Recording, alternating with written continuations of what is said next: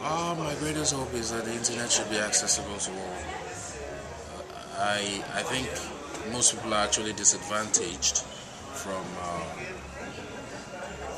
the way the internet is today, especially in terms of infrastructure for the developing countries.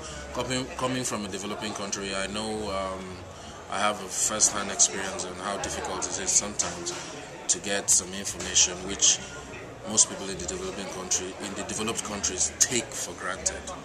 So I think access for all would be the primary thing, and of course it has so many other things under it in terms of security, content, language, but I think my greatest hope is access.